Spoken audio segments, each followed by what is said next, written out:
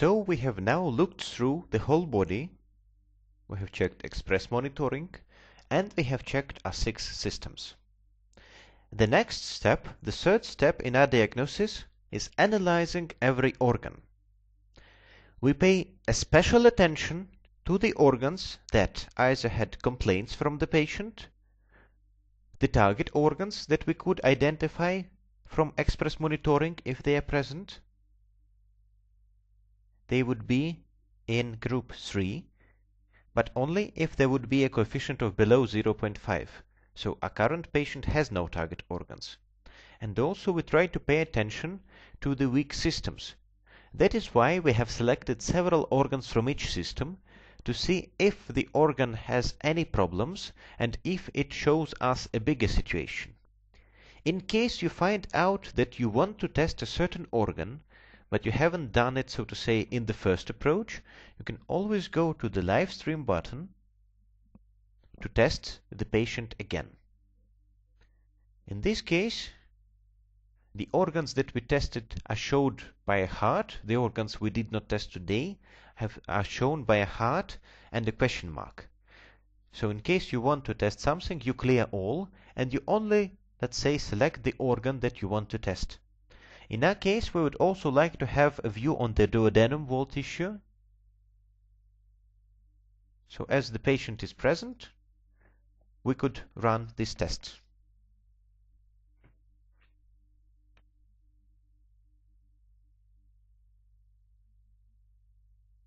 As we already mentioned, the organs can be tested from different sides and also on the level of the tissue. And the markers here indicate the level of intoxication. We come back to the list. So here it is. The duodenum wall tissue is also automatically recorded after we did the test on the patient. For now, we will not analyze all the organs just to economize your time, but we will show you the principle that is used. Let's start with the gastric back wall. We see that this area has quite a lot of stress. But again, this stress does not always indicate disease. It might be some kind of temporary stress, be it physical, emotional, or mental. We go to the data analysis button. First, we check the first group to see where the main problem is coming from. The gastric back wall belongs to the 6th filter, to digestive system, and also to filter 5 with the large intestine. So filter 5 is actually here, so expression organs. That means that all the organs on top are contributing to the problem. The main system that plays a negative role is the nervous system. There is some decompensation going on. So we see by opening the description that most probably we are dealing with some degeneration problems in tissues of cerebrospinal axis. It might be multiocular sclerosis or cysts. The second system that plays the most negative role is the urogenital system. Again, we can open the description and see what it might indicate. So adnexitis, prostatitis, nephritis, pyelonephritis, or again cysts. The third system that plays a negative role is the digestive system itself.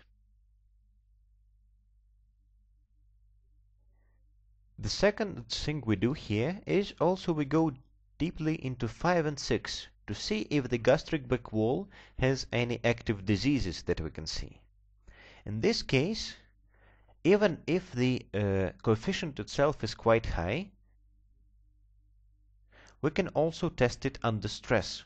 So what happens if a patient will experience stress? To do it, we press the waiting button.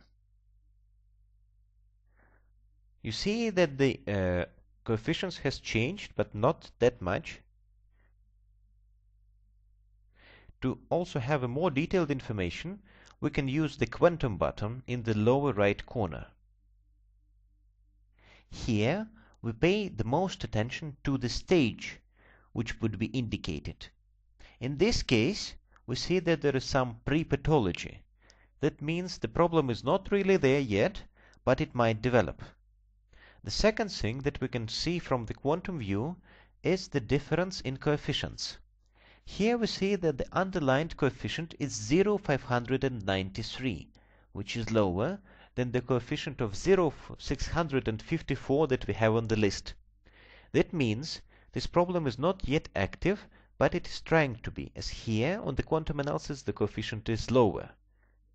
That means it is a pre-pathology that we can try to avoid. If you think this information is important for you to remember, then you can also record it directly from the quantum analysis by pressing the record button. As you can see, you can analyze not only the active problems, but the problems that only might become active in future. The idea behind this is that you can also try avoiding these problems ever becoming active. After we have checked 5 and 6, we go to 15 to see microbial bioresonance.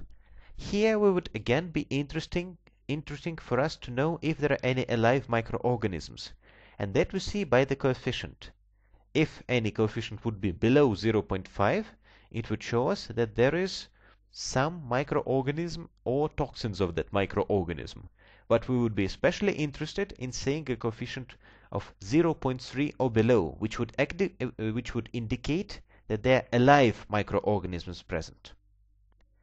On the level of the organ, we can also check groups 16 and 17, which would show us indications of hidden bioactivity of microorganisms. If we would have a coefficient here of below 0.5, we would also check the filter that it belongs to and what would be the activity. The activity is classified as not active, compensated, progressive, high or very high. We would be interested in progressive, high or very high activity. In this case, that means that there is some, or there would be some microorganism which we could not identify, but it is present. In our current patient, there is no hidden microflora that we can see, as the coefficient is much higher than 0.5. Group 17 refers nearly to the same effect.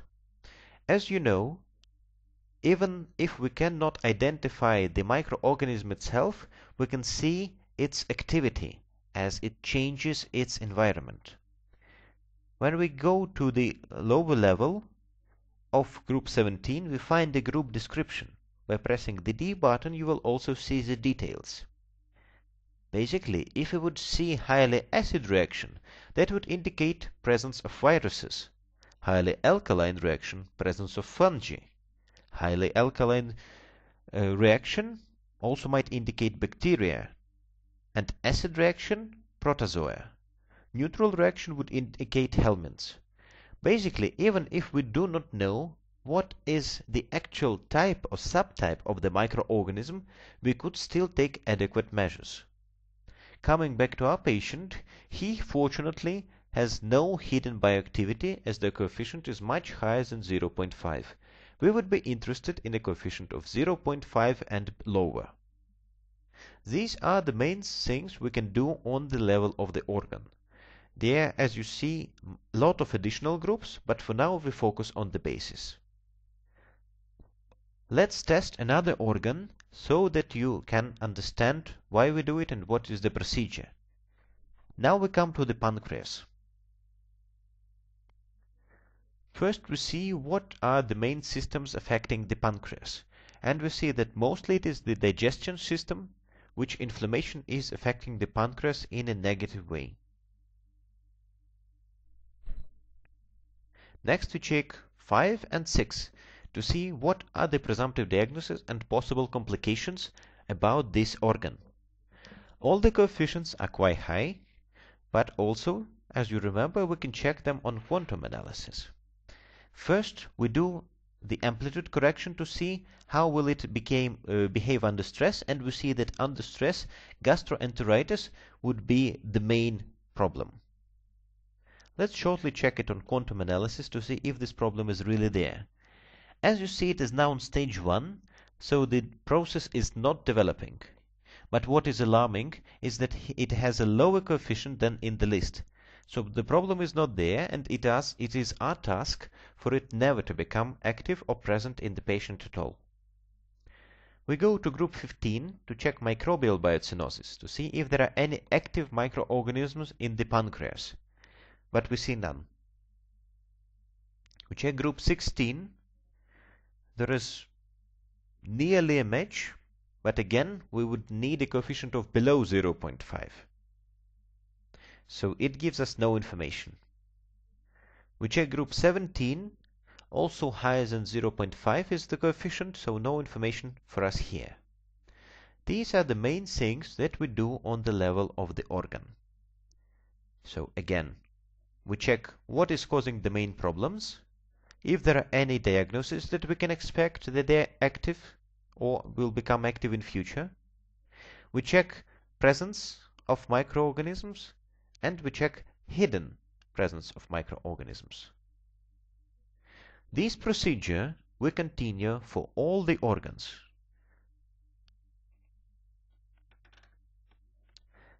Again, if you want to test some organ which is not on the list but which you think is holding some problem or is causing difficulties, we go to the live stream and we will select it and test it. From the level of the organs, we can also start actually recording information. That means when we do it on express monitoring, we only record the weak systems and the target organs. From the level of the systems, we actually record nothing. We just have an overview. What are we searching for? And already starting from the organ, we can record information which might be especially necessary for us to know. We can access the we can open the medical conclusion from the main window as well. To do it, we press the View Patient button. Here is the basic information about our patient that we have entered. We can see his complaints. We have identified weak systems. And we have written down one ethanol process which is not active at the moment, but is a pre-pathology and something we would try to avoid. You see that the information here is recorded in different colors. That is for your help, for your benefit, as the more bright colors indicate that the organ or system is under special stress and we should pay more attention to it. As we have found no clear diagnosis and only some future diagnosis in the gastric back wall, we propose now to check the liver to see if something is hiding there. We can always press on the image itself .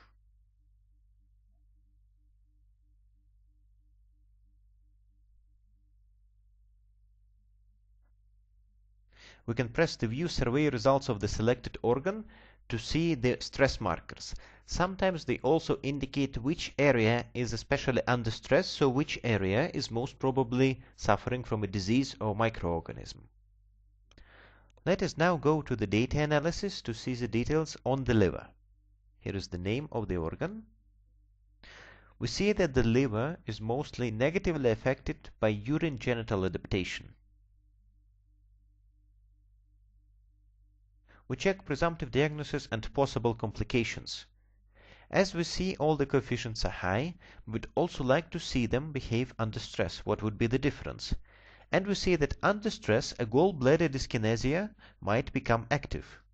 Let's see it on the quantum analysis. We see that actually it is an acute and present condition. It is not active in the normal stage of the patient, but as soon as he gets some stress, it will become active. We can also see that the coefficient is nearly the same as under stress, so it is more or less stable for now, but will become active under stress. Let's record it. We could also record this information from here, pressing in conclusion. But if we record it from the quantum analysis,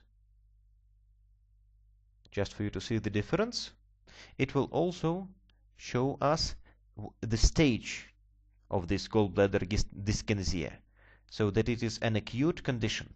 This is a recording that we have made from the quantum analysis, and this is the one we did simply from the list. Let us save changes and proceed to check for any microbial infections.